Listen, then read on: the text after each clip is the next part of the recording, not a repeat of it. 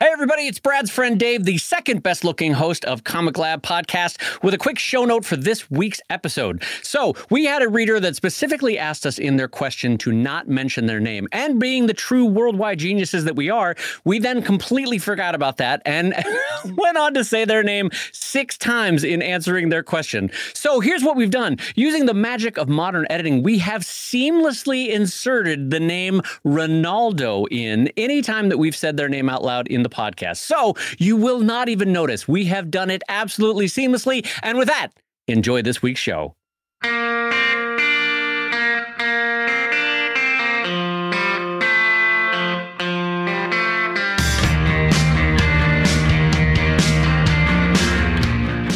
So, Brad, I met my wife, Gloria, in high school. We started dating the summer just after I graduated high school.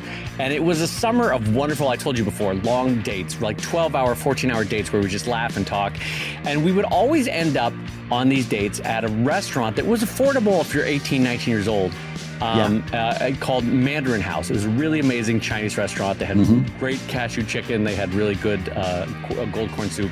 Anyway, more detail than you needed to know. Anyway, we love this restaurant. The whole summer. Did they have appetizers, Dave? Did they have appetizers? Brad, when you asked for water, you got water. It was amazing. The restaurant was fantastic. Yes. No, anyway. So this was, I don't know what, 27 years ago, 28 years ago. We're falling in love at this restaurant, Brad. It has an amazing mood for us. It has an amazing resonance in our relationship. Anyway, we happen to be back down in San Diego this weekend. Yeah. And we drive by it and we're like, let's get this for the kids. They'll see what we found, the restaurant we fell in love with, right? Yeah. So we call in, unfortunately couldn't go in, but we called in the order. We pick it up. I go in and I'm grabbing the 2 bags and the owner is there and he's old now. He's an older guy. But I go, sir, I don't mean to interrupt you. I just wanted you to know that 28 years ago, my wife and I fell in love in your restaurant. Over a series of dates, your restaurant was so meaningful to us. It brought us together. It has incredible resonance in our life. We thought we would bring our children back to show them the food that we fell in love with, which was your restaurant. You were responsible in part for our burgeoning love. And he goes, huh. That's all he said. He just goes, huh. Huh. That's and then it. he goes, and then he looks down at the bill and he goes, that'll be $65.92. Oh my God. He could not have cared less. He could, sir, your restaurant brought us together. Wow. It was the burgeoning moment of our relationship. Yeah. Huh. Yeah, I guess people fall in love, don't they? Huh. All right, well, $65.92. I mean, just there's not a sentimental bone in this person's body. He's just he like had nothing. Great. He just, and so me, who am kind of introverted, but I was like putting myself out there. I was like, sir, you're right, because I wanted a human moment of like letting this guy know that his restaurant had been, instrumental in Gloria and my relationship, and he didn't give a shit. He could not have cared less. Huh. All right. Well, $65.92. Oh my God! Did you tell him about the golden corn soup? I did, and he didn't care. He didn't care. He's like, "Do you guys want utensils?" And that was it. That was the. So anyway, on that note of emotional resonance, I'm going to say hello, everybody, and welcome to ComicLab, the show about making comics and making a living from comics. I'm Brad Geiger, the editor of webcomics.com and the creator of Evil Inc. And I guess I'm his friend, Dave Kellett, cartoonist of Drive and Sheldon and co-director of Stripped. And this week's Hour of Comics Advice is made possible by your support at patreon.com/comiclab. So Dave, let's talk comics. Let's talk comics, my friend. And just a reminder that this show is going out live to our Live Gab friends and pals, the VIP members over at ComicLab, patreon.com/ComicLab Live Gab level. You can watch the show recorded live every week, streamed live every week. Watch Brad and I record the podcast. And then, of course, check out the show in the archives. Absolutely. And the show is also being brought to you by Wacom over at WACOM.com. They're the makers of the portable, professional, powerful Wacom One. And the Wacom One being used in both Brad and my studio with great affection. And I've noticed, by the way, this week on the Discord, 2 separate people said they picked up the Wacom One, which is awesome. That's really fun to see. All right, Brad, well, our first question over at patreon.com/comiclab comes in from Dave Lerner. And Dave writes in a recent podcast, you said that a story starts with a character who wants or needs something. but you said there's a difference between a character wanting something and needing something. What's the difference as far as story goes? Isn't a need just a very strong want? Does it matter if Gramp wants or needs that coffee, except for strength of desire? In story terms, what's the difference? I both want and need your weekly Comic Lab podcast and Pro Tips podcast. Thank you so much, Dave Lerner. Dave, thank you. Glad to hear that you want and need a little Brad Geiger in your life. Don't we all? Don't we all? Yes. Well, this is a great question. It comes down to a couple of storytelling terms that tend to get glossed over an awful lot, and it's worth our time to go back into it and go even deeper on this subject. And really, to a certain extent, a lot of what you need to know about this topic comes from that great philosopher, Mick Jagger, who says that you don't always get what you want, but sometimes you get what you need. And that's actually I love that you're quoting Mick Jagger as though Mick Jagger, who also would let you know to wear pants that are 4 times too small for you, so everyone can see if you dress to the left or the right. That's Mick Jagger's philosophy for the week. That's advice from Mick Jagger and every 40-plus man who just hasn't bought new pants lately.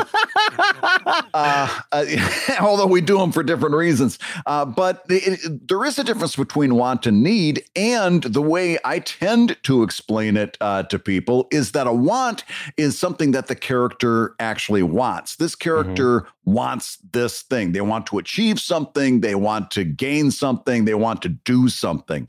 A need is seldom something that a character actually realizes. It's something that the universe has decided that needs to happen for this character. Right. The way there's a lot of ways that we can talk about this. One of them is Michael Scott from The Office is a great character because what he wants at the end of the day is a family. All right. What he needs is people skills. He needs, I've heard it phrased, I've heard it phrased, he wants a family, he needs to calm down about it. Right. He needs to learn people skills. A want is something that the character can point out. A need is something that the universe points out. And sometimes a character's need is not what they want. Right. Is not even on their radar, or maybe they actively don't want it, but it's what they need. Well, let's grab another well-known character, Tony Stark from the new up-and-coming title of Marvel called Iron Man. Yes. All right. So Tony needs to keep those metal chunks away from his heart. He needs that or else he will die. He needs that. He wants it to be gone completely. He wants to not have to deal with any of that bullshit, right?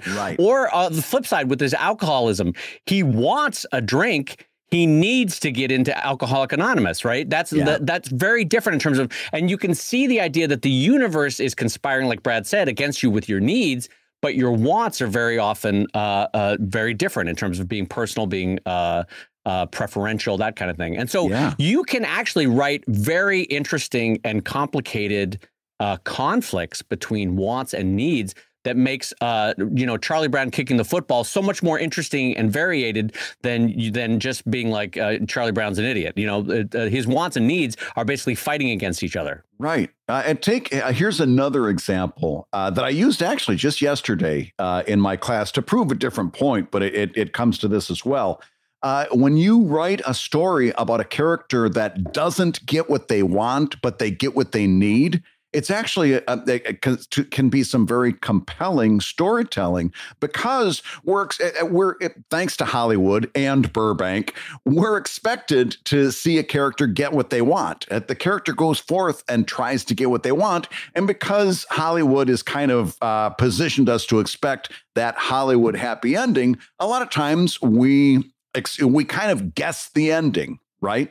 Right. Using this want versus need dichotomy, sometimes we can write a very compelling, a very satisfying story, one that leaves us happy, in which the character does not at all get what they want. And I'll give you an example. The first Rocky movie.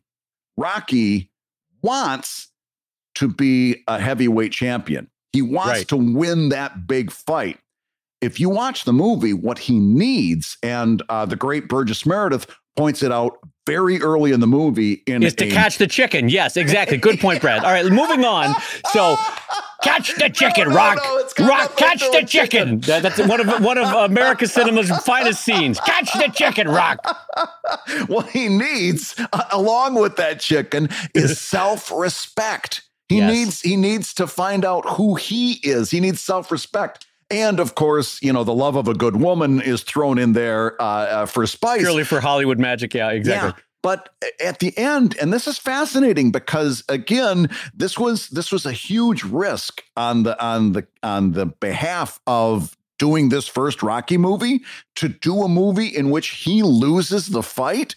He doesn't get what he wants, but he gets what he needs. Right. And let's flip it around. Sometimes, in fact, a lot of times, get a character that gets what they want but doesn't get what they need ends up being, it can be a very satisfying story, but it's usually a Pyrrhic victory.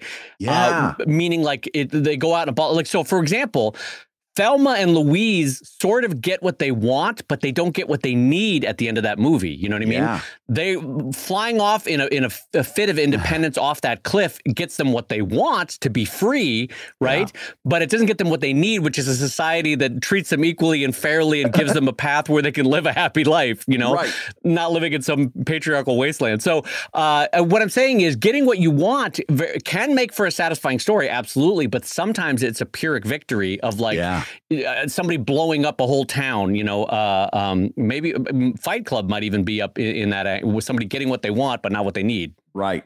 And that's where you can really find, not only in drama, but in comedy, some really great storytelling.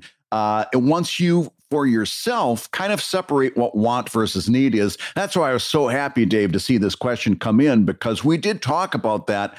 And it's worth taking a little bit of time right at the top of the show to discuss the difference between want and need. And if I can make it personal for a second, what I wanted was that restaurant owner to just have one goddamn moment of humanity and say, how lovely that you and your wife fell in love in my restaurant. But what I needed, frankly, was that rice. It was delightful. They make amazing rice there. It was so good. You needed to hand him that cash. Yeah, I needed to hand him that cash so that he would hand me the food so that I could leave. But what I wanted was one sparking moment of humanity where he would look me in the eyes and say, I am happy that I brought you joy in some small part by my life's work. I had something very similar to that happen to me. Very similar. As a matter of fact, I took my kids back to Pizza Sam in Alma, Michigan, where I went to college, and I still say is among the best pizza in the country. And I wanted a clean pizza box to take home with me to hang up in my studio, just because. Oh, I see. Clean pizza box. Just one. I was like, are there normally offensive jokes on this box? I didn't know what it was for a second. No, just one that didn't have pizza grease in it, because I wanted to hang it up in my studio. Right. And I asked for a clean box, and the guy's like, no, you can't have a box. I'm like, it's a lousy piece of cardboard. I brought my family back. I did the same thing. We brought the kids back after I went to college. And finally, the waitress looked at the owner and said, why are you being a dick? Give the guy a box. That's what you needed, is a waitress standing next to. I needed someone to be able to guilt that guy into having a shred of humanity. Yeah, all right, just a shred. Just a shred. Let's move into our next question for this week. This is a good one. It comes in over at patreon.com/ComicLab. And it says, Dear Dad and Brave, you say, listen to your readers, not your reader. Yeah. But what do you do, Brad, when one reader is so loud and all they do is complain that they aren't seeing the comics or art that they want to see? Every month, my patrons do a poll of character settings and themes for a special comic, and all they do is complain, why should I bother doing it? Nothing I pick ends up winning. Yeah. Brad, this is an interesting question because it has a lot to do. There's a lot of intertwining things about fan service, about what an artist wants to do versus what their audience wants to do. It has a lot to do about how to handle Patreon. What are your answers for this person in terms of listening to your readers, not your reader? So Dave, there was this guy that wanted to become a monk. And he went and he joined the monastery, and the friar tells him, listen, this monastery has a vow of silence. You may not speak, but every year on the anniversary of your signing up, you can come into my office and say 2 words. Guy says, that sounds great. Signs up and becomes a silent monk. A year later, walks into the friar's office. The friar says, congratulations, you made it a year. You can say 2 words. And the man says, food stinks. Walks out, does his monk stuff for the rest of the year. Another year goes by, and he comes in on his 2nd anniversary, and the friar says, congratulations, you've made it to a 2nd year. You get to say 2 more words. And the man says, rooms cold. He leaves the office. Of course, comes back a 3rd time after the 3rd year. The friar comes, brings him in, says, congratulations, you've been here for 3 years. You get to say 2 more words. And the man says, I quit. And the friar says, I'm not surprised. All you've done since you've gotten here is complain. God damn it, I saw that joke coming and it still made me laugh. And that's exactly what's happening here. Okay, so read that, listen to that question. What do you do when one reader is so loud, all they do is complain that they don't see what they want? They're not loud. You're focusing on them. And that makes them loud. They're the only ones. You've got, I guarantee you've got 10 people saying, oh, this is great. You're the best. You're wonderful. One person says, why should I bother? The things I pick never get picked. And you're so focused on this person that's thundering in your head. It's the only one you can hear. By the way, you're totally normal in this regard. There's absolutely not an artist out there who doesn't know exactly what we're talking about here. Yep. And what this person is trying to do is guilt tripping you into doing what they want because they know that what they want. But by the way, notice the poll, the poll option that this person is choosing is not winning. That's not your fault. You put it up to a poll, a whole bunch of other people. The majority of the people that you are working with for your Patreon, they're choosing this other thing. It's not your fault. And this person is in the minority, and they know that the only way that they can get your attention is by laying this guilt trip on you that they think is going to work, and don't let it work. Do not bow to this. It's not a good thing. Don't let them guilt trip you. Because clearly they're in the minority. And if you start trying to focus on keeping minority voices in your community assuaged, what's going to inevitably happen? You're going to take your eye off the ball, and that's the majority. That's actually they're making it possible for you to earn a significant income for this. So don't let this person get into your head. It's one voice. It's just one voice. The only reason it's loud is because you're making it loud. Exactly. And I like Brad. I will say that it is a very human emotion that every week you can get thousands of words of praise. Brad Geiger, you're the best. Brad Geiger, I love everything you do. Brad Geiger, but you get one email that says, you know what, Brad Geiger's a hack, or Brad Geiger, his line work is no good, or Brad Geiger's writing is, whatever you could. We don't listen. Insult. 2 examples were enough. 2 examples were enough. No. I've got more. Hold on. Let me get out this list that I've prepared. Hold on. All right. Brad Geiger smells. Brad Geiger's choice of socks is choice. Brad Geiger makes dubious food selections at a Subway when he orders from them. Brad Geiger's car looks like it was driven by a librarian that doesn't have a will to live. Brad Geiger, if Brad Geiger had a pet, it would be a moose because it would just charge through the house and break everything. I don't know. Anyway. Okay. So, and the only one that I remember from that series is where you said my line work sucked. How dare you? the one that hit close to home. Yeah. Anyway, no.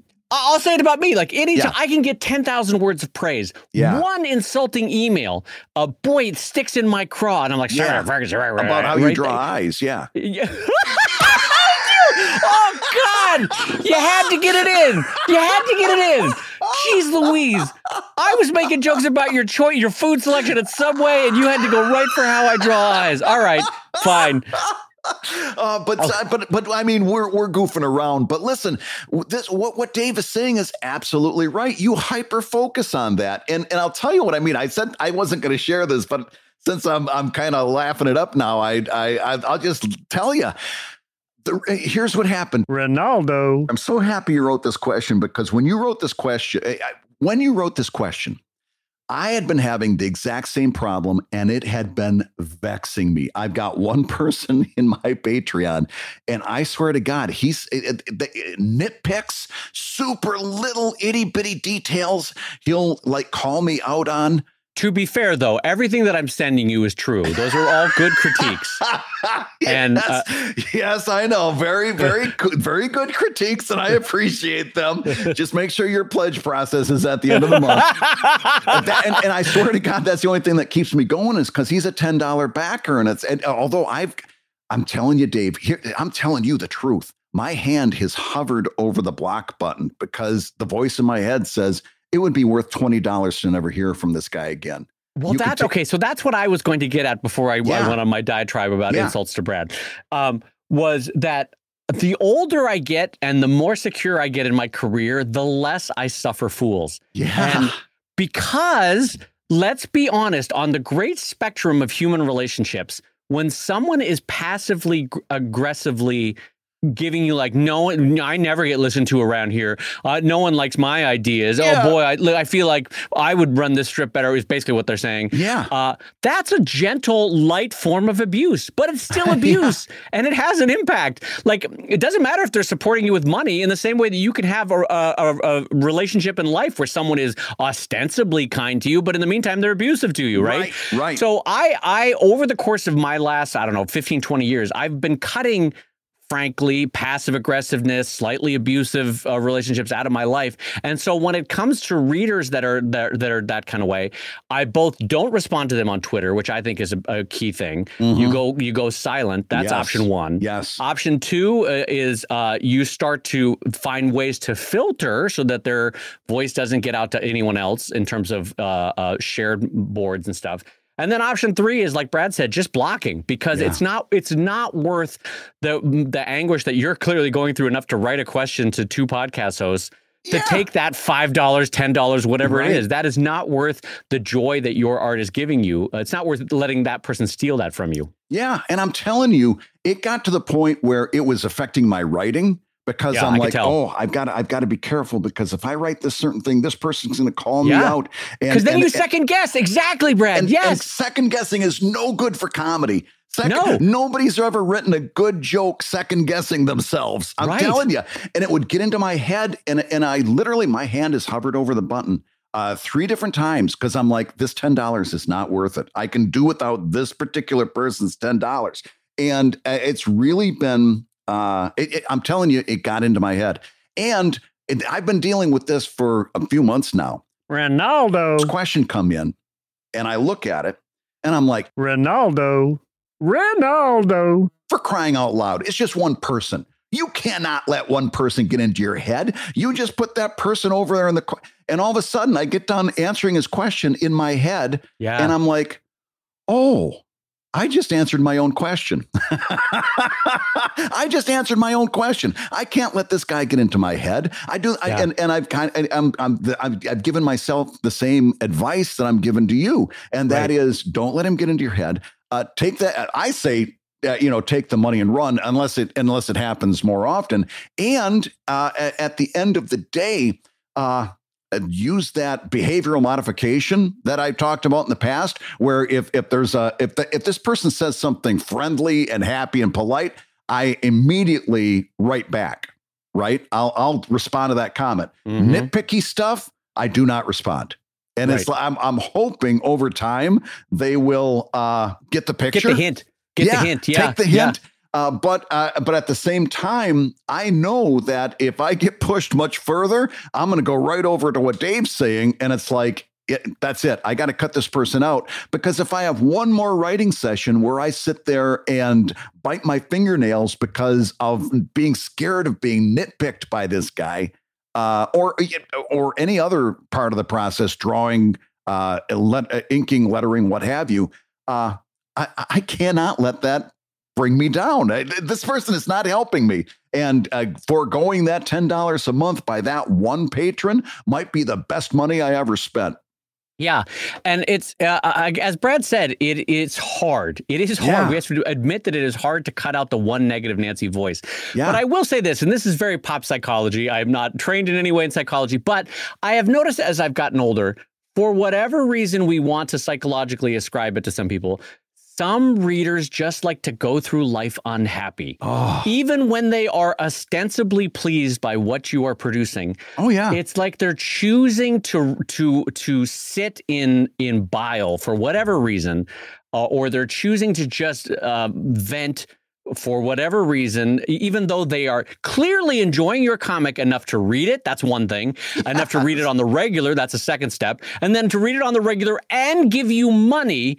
And yet they're going to complain about what they're given. Like that's someone who is choosing to be unhappy on some level. I'm not a psychologist. I don't know why they would do that. There's 1,000 reasons why they could do that. But at some level, you as a human have to go, you know what, shine them. I can't. All I can do is create the art that's making me happy. And then if they're choosing to like it, that's up to them. I can't make them enjoy the delightful sandwich I've made them over here at Subway. There's another, I mean, as long as you're going to get into the psychology of it, there's another thing that has crossed my mind time and time again. And that is this. To a certain extent, I think what they're actually trying to say is, I like you so much, I'm paying attention to every detail. Look how closely I regard your work, to the extent that I saw that one character was taller than the other character on page 3. And then in another scene, the camera angle shifted and one of them looked like they were taller than the other. Right.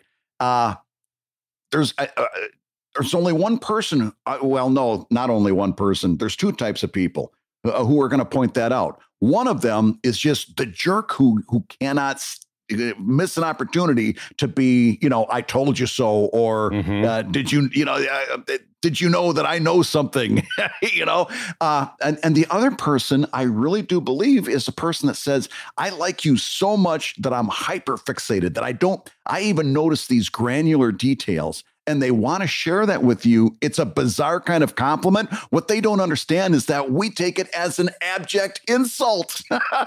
We don't want to be nitpicked. We don't want it. I'm going to steal a little something that every HR department will always tell managers, right? Yeah. Which is, you praise in public and you critique in private, right? And so when a reader is critiquing you in public, even though they could send you an email or a DM saying, hey, Brad, you have a typo right here. What they're really wanting is whatever egotistical elevation they get, because some readers, Brad, I know they exist because I've dealt with them. They're like, Dave is so close to doing Drive well, but if he just had my ability to do X, Y, Z, this would be so much more elevated. Like, there's a part of them that thinks they could do it better. And so they're like, Dave, you need to do this. You need to do that. You need to stop doing this. And it's like, I love you. Go with God. I don't need your opinion on how to do Drive. I know how to do it. I know what I'm doing. That kind of thing. So on some level, it's the confidence to know what you're doing is what you want to be doing and that you're happy with it.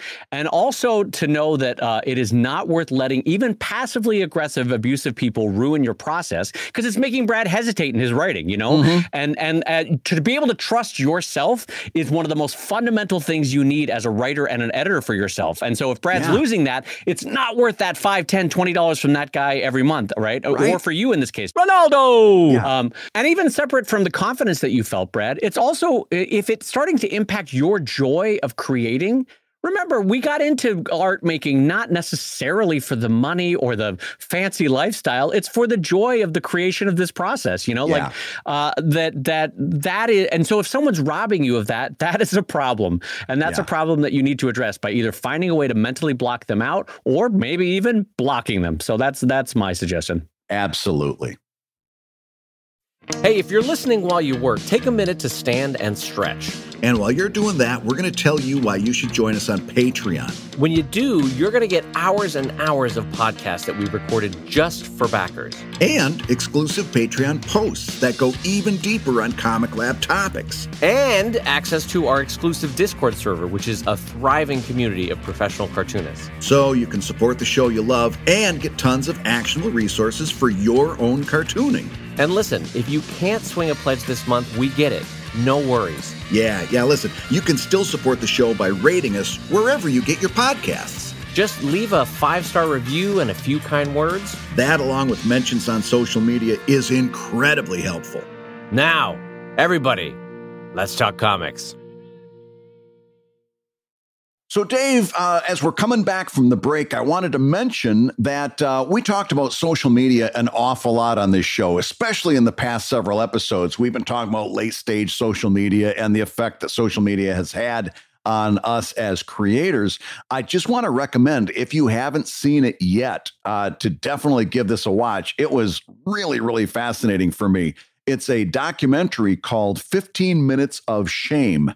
Have you heard about this?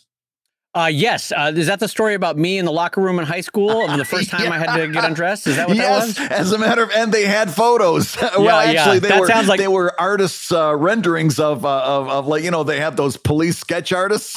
Yeah, they had those guys right. in there. That's right. No, this is actually produced by Monica Lewinsky, and who comes out in the first. She's kind of the narrator as well. She's not a main player in this. But she comes on in the beginning and says, listen, I was the first person whose reputation was destroyed by the internet, certainly was not the last. And it's time to talk about the effect that social media has had on us as a society. And this whole idea of social media is engineered to promote outrage and deliver outrage because that's what drives clicks. It's on HBOMax. If you get a chance, absolutely watch it. I don't know that it's necessarily actionable, but it has really been on my mind as I'm parsing in this late stage social media phase that we're in, how I want to address social media moving forward. It's given me a lot to think about. And they take the cases of several people who became the center of attention on social media. And gives you an awful lot to think about. I just want to recommend it. I think it's food for thought. Yeah, that's great. That's a great recommendation. I have not watched that yet, so I'm excited about that. And I will say, one of the reasons why those of us that use social media really before recommendation algorithms kicked in, or, you know, if someone liked this, they're as likely to like this. Before all that kicked in, social media was more pleasant in the sense that the system itself was not directing you towards conflict so much and was not trying to polarize as a way of generating clicks. And I liked it better. I don't know that we'll ever get back to that early first 3 or 4 years of Twitter, but it was delightful because it was more based on, there was genuine community building for a brief second and a joy among cartoonists sharing with one another. Anyway, all that to be said, great recommendation, Brad. And I'm going to jump into a topic that I wanted to ask you, Brad, for this week as we come back from the break. I want to specifically ask you about your book creating process. Because now I've finished my most recent Drive book. I've kickstarted it. I've gone through the post-production. I've gone through the pre-press. And as of right now, I believe they are boxing to ship, or at least prepping to box to ship. And given current transportation around the world, I will get those sometime in 2024. But anyway, all that being said, we're still white knuckling that process, right? Yeah. All I need is a truck ticket from one side of LA to the other, but that's going to take 6 years. So anyway, so here's my question for you, because I've been examining my own emotional state through this process. And I wanted to ask you, at what point do you, Brad Geiger, enjoy having made a book? Is it when your drawing is done? Is it when your InDesign layout is done? Is it when your proofs are received from the printer? Or is it when the book palette arrives? Or is it when your shipping is fulfilled? Or, as it might be the case, is it ever? Are you ever really happy that a book, that you've enjoyed having made a book? What's the point where you are like the high point? This is great. That's a great question. It reminds me of that Dorothy Parker quote. I hate writing, but I love having written. Yes, right? yes. That's my wife's favorite quote. Yeah. Yeah. And it's very true. I loathe sitting down to write. I love when I've gotten done with that process and get to show it to people. Yeah. And so the answer is that there is no answer. The answer is I love my comic. I get the best sense of satisfaction when Alex Heberling sends it back to me fully colored. And I love that comic. And I see it's like, I tell Alex, I've told her in the past, it's like Christmas every time, because Alex is the kind of colorist that always puts a little something extra in. If I've like just today, I had a character with 3 stripes on his shirt. He's appeared in 4 pages, right? Okay. By the 4th page, I started forgetting to draw the stripes because I am not detail focused, as my reader will tell you, who likes to nitpick me. I'm not detail focused. No problem. She's got it covered. You know, boom, boom, boom. She just massaged those stripes in. Every time I see what Alex has done with my comic, it's like Christmas, and I love having done a comic. But then there's the book, and then you got to get the book done. And so then you go through the InDesign process and you go through the Kickstarter process. And it isn't until I've opened up and with trembling fingers, when you get that shipment and then you tip the driver and you open up. No, you don't. Not if you're Brad Geiger, you don't. You give him a swift kick out the door. I do now that I realize it was something you got to do. But with shaking hands, I open up that first box and reach into one book at random, pull it out and flip through. And I see all the pages are there. Nothing got printed sideways. There's no pages missing. And once I've done that 2 or 3 times, the same way that you used to hear, my grandmother say when somebody had a baby, did you count all the fingers and count all the toes? Which was a morbid thing to say on the birth of a baby, but it was the first thing she always said.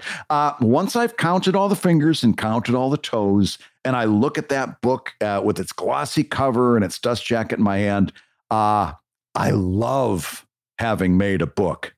But then I still got to ship all those things out. Yeah. I got to still put them in the box. So it's I guess, and by the time I've packaged up the last box, or at least the last major box, from the shipment, and there's just a few that's got to get an artist edition put in them and all that kind of stuff. Once I've done the last of the shipment, then I'm really, really satisfied with the publishing process. That lasts for about a day, and then it's time to do it all over again. So I guess my answer is I'm satisfied 3 times. It lasts very shortly, and the cycle renews almost immediately. What has your experience been? I actually think I was kind of curious to see what your response was going to be, but I'm kind of pleasantly surprised that you so perfectly and succinctly put it. I think I'm the same way, that I always think whatever the next stage in the bookmaking process, when that's done, then I will be happy. And it's kind of a version, Brad, we've talked about this on the show, of the false joy and the false, there's a psychological term for it, I don't remember what it is, but that anticipatory sense that when I win this award, then I will be forever happy. Well, you win the award and you're happy for a day or two, maybe a week, and then it's back to resetting to your normal baseline psychology of how you feel about your art, right? Yeah. And that's a little bit about how I feel about the bookmaking process. I'm so like you, first of all, I should say, whenever I give Beth a page, and I'm very aware of what I am capable of drawing with my line art. I get it to the best place I can where I'm satisfied with it, right? But I know what I'm capable of. And so I always kind of know what to expect when it's done. I never know what magic I'm going to get back from Beth, because I'm mostly aware, but not fully aware of what she's capable of. And I love the surprises, and it always elevates it, and it's always better. So yes, I want to acknowledge you on that point, that's true. But when we go to lay out the book, there's a joy in seeing it all laid out in sort of a pre-PDF, if you have, if you get my drift, right? That's sort of fun. There's real fun in seeing it at the proof stage. And yet, when you get the physical proofs, you're always catching like 10 mistakes, and they're eating at your soul, because you're like, what else am I missing? I caught these 10, but what other 4 will I not catch? So I kind of hate that stage, even though I enjoy that stage, right? And like you, my printer sends me 2 or 3 advance copies when the book is done printing. Yes. And when I open that package, Brad, this is exactly what I feel like. Yeah. I feel like I'm about to go on stage in high school to give my public speech about why I'm running for student council. And is my zipper down? Did I just wet my pants? Like all those fears that you have, you know what I mean, about public failure. That's a version of what I feel like when I unwrap the book. Because at that point, I can't take it back. Whatever mistakes are in that book, I'm going to kind of have to ship out. And so that's going to feel like public embarrassment. So even though I should enjoy that moment to the 10th degree, like Brad said, even until I flip like through the whole book 3 times, I'm like, I'm going to find a mistake. I'm going to find a mistake. I'm going to find a mistake. Yeah. And then I will say one of my happiest joys is a day after flipping through the book 3 times, I will leave the book out in my studio and I'll walk by it like the next day or 2 days later and I'll be like, oh, the book. The book is, oh, look at that. I made a book. Oh, aren't I a special little sunshine? Do you leave it by the window so maybe like somebody walking by might see it, like the postman happens to just glance over? Oh, I see I'm delivering mail to someone who's done a book. UPS! Oh, hello, what is this in the window? What is this beautiful piece of work? Is this your book? Did you create this? Oh, my goodness, you should be feeling great about yourself. So I feel great about that. I also feel there's a huge satisfaction when I get all the books put away, if that makes sense. The pallet has arrived, but now I've got to transfer to my warehouse shelving, and that's always it was easier in my late 20s than it is now. That's always a process. But I got to say, okay, so now to get to the final point, though, I think my greatest point of satisfaction is I just a few months ago sold out of my Anatomy of Animals book. Anatomy of Animals book. Yeah. So I only have like 5 left in the world, and I'm keeping them just for me, the 5 that I have in case I want to give them to kids or something. And that is an oddly satisfying feeling of like, I liked the book, I like what it did for me. I was really proud of the final result, and it's sold out. And now it's the sense of like kids off to college kind of a feeling. You know, it's done. I've done my work. So that might be the only brief glimpse of true joy when I'm having made a book is when it's sold out and everything is done. Yeah, I think you're probably right. Well, it's a never-ending series of being happy very briefly and then going on to the next thing. Yeah. Yeah, maybe that's a description of life. Brief moments of happiness followed by, oh God, what's next? Oh God, what do I got to do next? Well, I tell you what is next is another question coming in from one of our $5 Patreon backers, and it goes like this. Coming in from Adam, who says, hello, Brad and Dave. My wife is on the faculty of a local liberal arts college, and as her spouse, I have free access to the courses there. What courses or lines of study would you recommend to pursue outside of the visual arts, which sadly is unavailable at this particular institution? To broaden the question for fellow listeners, what 1 or 2 courses out of a local community college might you recommend to cartoonists to assist in their comics creation or business pursuits? Thanks for the excellent podcast and resources. P.S. My wife is extremely disappointed that neither of our comics uncles chose to summer vacation here on the bustling metropolis of Dubuque, Iowa. Dave, let's handle that last one first. How come no Dubuque signing trips, David? So, Adam, I got to tell you something that might surprise you. Dave Kellett has actually been to Dubuque, Iowa. Brad, have you been to Dubuque? No. The only thing I know about Dubuque is that it's such a funny sounding word that it always gets used in punchlines, but I've never actually been to Dubuque. Dubuque is kind of like Susquehanna. It just is one of those words that comedy writers from the 30s used all the time. You know, it was just far enough from New York, which at the time was the king of comedy. Anyway, I like Iowa a lot. I got there a few times when what's that? What took you to Iowa? What reason did you have? One of my roommates at Notre Dame when I went to school in Indiana, he was from Iowa. And I, as a California boy, for whatever reason, Iowa sounded very exotic to me. That's a weird way to say it, but it did sound exotic. Wonderful, it sounded to me exotic Iowa. Yeah, come see exotic Iowa. for me, growing up in California, Iowa just seemed like the polar opposite of what California was. So I just wanted to see it. So I ended up going to like Thanksgiving at his house one year and you know, just kind of seeing what Iowa was. Yeah. And anyway, Adam, I don't know that anything will bring me back because comics wise, I don't know that there's a lot going on in Dubuque or Des Moines or anything. Is there a Des Moines Comic Con? Maybe there is. I probably a small one, like, and you know, maybe you know, it's time for you to consider that Des Moines Comic Con.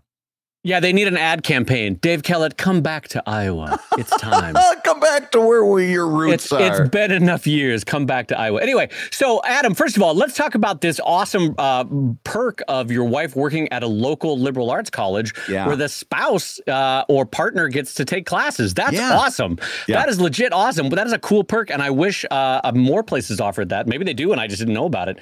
But as far as the line of study to recommend, so they don't have any visual arts. Okay, that's a granted. I would honestly suggest if someone is in a similar situation where they have access or somewhat access to free courses and they are in an art-making vein, if a college does not offer any art or visual arts as classwork, I would suggest maybe classes in entrepreneurship or small business or basic accounting. I think those will, there's very few lines of work in cartooning where those three wouldn't come in handy. Brad, what are your thoughts on that? You're preaching to the choir here. I was going to go along the very same lines in that I think to a certain degree, the last thing I would suggest is an art class, because your art is something that you will develop and improve at the more you do it, right?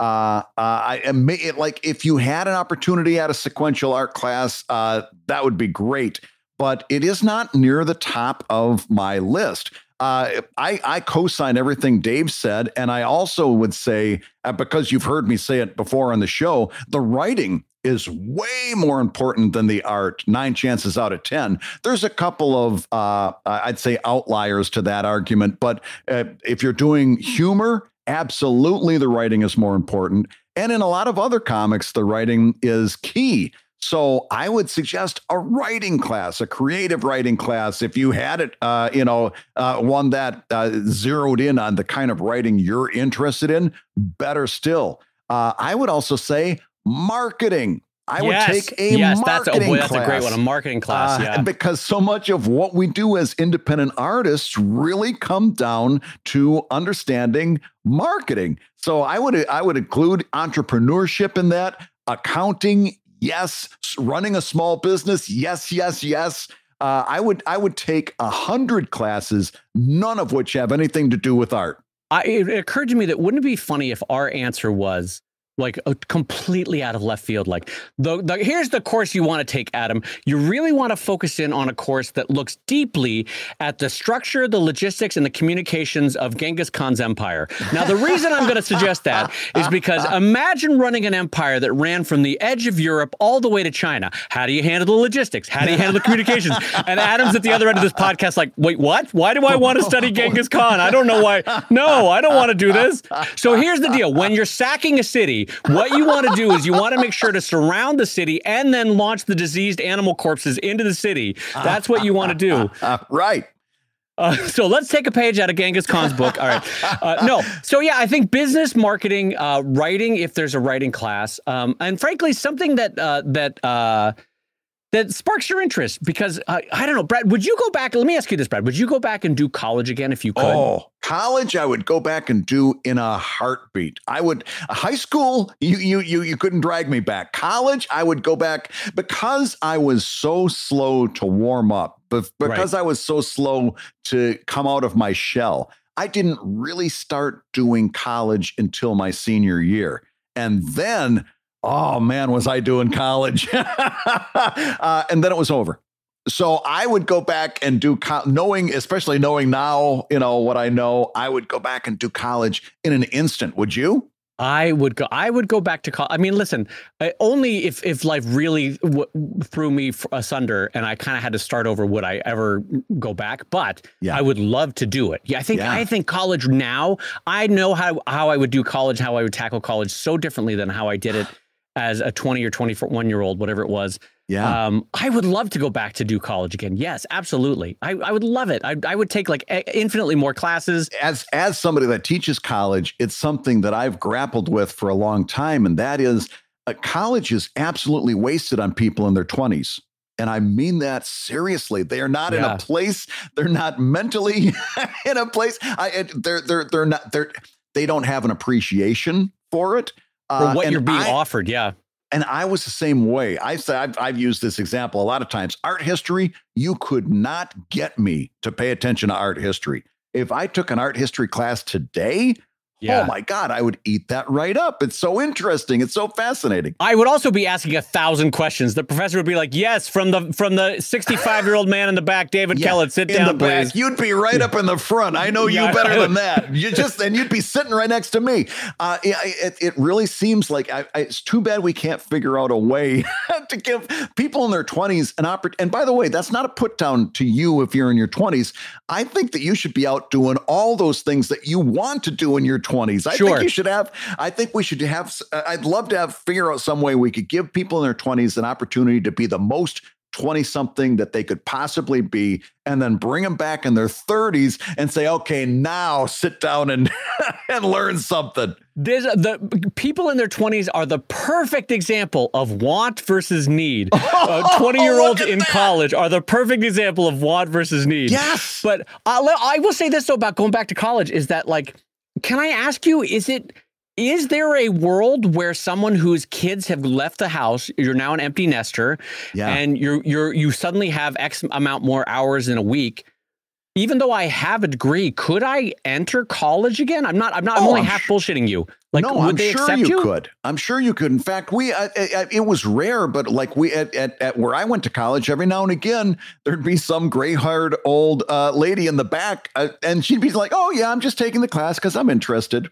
I know you can audit a class. I know, because I do that actually with the local university every once in a while. I audit a class, but like, I mean, like legit, you're 65, you already have a BA or an MA or an MS or whatever it is, and yet you go back in as a freshman. Can you do? I mean, I guess they'll take the money. They're not dummies. I was going to say, if you're willing to pay those prices, they would absolutely take it. But they're like, we would love that $100,000 from you. I'm telling you, we kind of disparage community colleges, but that's where your local community college has a super strength, and that is it's much more affordable, and you can get just like this person's talking about in their question, you can get really, really good training and good information at your local community college. That would be the first place that I would go if I had that extra time and money. I would go to my community college and take a marketing class or take an accounting class, something like that. Absolutely. Just out of curiosity, what would you major in now if you were going to go back to college? If I were to major in something, I tell you what, I would challenge myself to be a marketing major. I would go outside of art and writing. Like it would be, writing was the first one that came to mind, but let's face it. That's in my wheelhouse, right? That's something that I'm learning about writing every week as I'm writing. Marketing and also writing, let's face it, is again one of those things that the more you do it, the better you're going to get at it. If you're paying attention, paying attention and being honest with yourself, the more you do it, the better you're going to get at it. That's not true for marketing. Marketing is something that someone's got to sit down and show you and teach you certain things and show you how certain things work and give you an introduction to certain tools and certain processes. Marketing, somebody has to teach you. Writing, I could argue that you could learn on your own if you're paying attention and just taking some opportunities for some directed feedback, like to every now and again sit down for a portfolio review or sit down for a critique with somebody who knows what they're doing and then go back into the field. You can't do that with entrepreneurship. You can't do that with marketing. If I were to go back now, I would take something that I absolutely could not learn on my own. And the first one that comes to mind is marketing. Yeah, for me, I would want to do something that was uniquely just about the love of it. Like, I would love to go to Oxford and just study Tolkien. I think that would be so fun. Oh, really? I know that sounds so nerdy, but I would love to do 4 years at Oxford is lovely, and it's a beautiful, the little river going through is gorgeous and all that. But I think studying Tolkien for 4 years would be so fun. And I think that'd be, I don't know, I think that'd be awesome. But did I ever tell you this, Brad? When Savannah College of Art and Design asked me to come down to teach some classes, and I was thinking about it, one of my thoughts was, would it be weird if I taught my classes, but then as a professor went and audited the other comics professors' classes? Because I kind of wouldn't care. I'd be like, no, I'm happy to learn. Consider me a naive, like, I just want to learn whatever you want to give me. I'll soak it up. Don't think of me as a peer, think of me as a student kind of thing. You know, I would love to do that, but I don't know. Maybe that's just me being weird. It would be fun. It would be fun. I'm telling you, there are times because at University of the Arts, they just put out they're saying, we want to grow, we want to do this. And if you have any ideas, and I'm looking around and I'm like, I could start, I would love to start like a comics a major at a university like this. And I started thinking, what would it take? And the art and the writing classes was near the lower part of the list. Yeah, exactly. There would be a lot of entrepreneurship classes, a lot of marketing classes, some web design, that kind of stuff, coding. It would be the way I would structure a sequential arts degree would be very interesting. But Adam, honestly, I'm going to give you the advice that I give to Dave Kellett whenever he finds himself at a Sunday buffet, which is try everything also. That's another possibility. Yes. All the things that you're like, I don't know, do I like pigs in a blanket? Try it. It's a buffet. Go for it. Just try it. I don't know if I like roast beef for breakfast. Try it. But who knows? Maybe you like roast beef for breakfast. Everything you learn about is going to turn into creative fodder. It's going to spur your creativity no matter what. You can, and that's where you could take one of those medieval classes. I guarantee you it would fire up your creativity. So yeah, don't hesitate at all to take any class that interests you. Yeah, absolutely. So Dave, we have time for one last question. We can squeak this one in at the end of the show. This one comes in from Alan Gladfelter, who says, this question is a lead in to another question. Have you heard of cartoonist from the 1970s, 1980s named Ken Muse? Wait, so this question is a lead in to another question. Well, where's the other question? It's a lead into another question. And the question he's asking is, have you heard of a cartoonist by the name of Ken Muse? I have not. Neither have I. All right. I guess we're going to have to wait for the follow-up on that. This is going to be interesting now. Now we can wait and find out what the follow-up is. Now, tune in 2 or 3 weeks from now, everyone, when we find out what the follow-up to that email was. All right, here we go. I'm intrigued. And until then, I got to tell you that you've been listening to ComicLab, the show about making comics and making a living from comics. And just a reminder to people when they submit questions, if-then statements do exist. So feel free to use an if-then statement in your email. Your hosts have been my friend Brad Geiger, the editor of webcomics.com and the creator of Evil Inc. at evil-comic.com. And my friend Dave Kellett, the co-director of the comics documentary Stripped and the cartoonist of Sheldon with very well-drawn eyes at sheldoncomics.com and Drive at drivecomic.com. And the Comic Lab theme song is used with permission from Andy Creighton at theworldrecord.net. And this episode was edited by Matt Woodard of Woodsong Productions over at www.woodsong.media. And don't forget our sponsor for this week, the good folks at Wacom, the makers of the Wacom One over at wacom.com. If you love Comic Lab, you can rate and review the show on Apple Podcasts, and you may hear your review featured on a future episode like this one. This one came in from Xander, gave a 5-star review, says, French champagne. Great show, full of laughs and love. Great part of my day, and will always be the best comics podcast. That's fantastic. Thank you, Xander. That's great. That made my day. And Comic Lab is made possible by your support on patreon.com/ComicLab. So we'll go ahead and say that like Alan's follow-up question.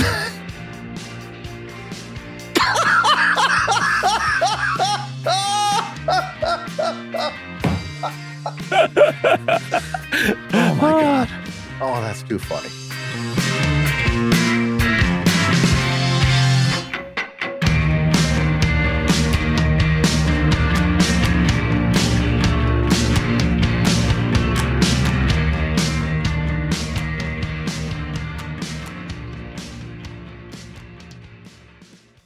Well, Brad, it's funny you should mention the philosophical musings of Mick Jagger, because I just wanted to read my favorite quote ever from Keith Richards. It's right here. Keith and Richards. Keith said,